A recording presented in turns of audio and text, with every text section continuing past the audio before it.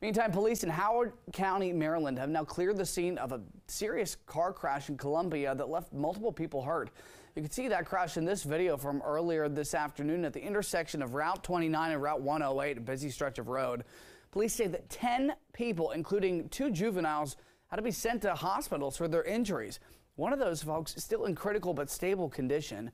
Officials did shut down Route 29 southbound for that investigation, but that road has now been clear and opened yet again.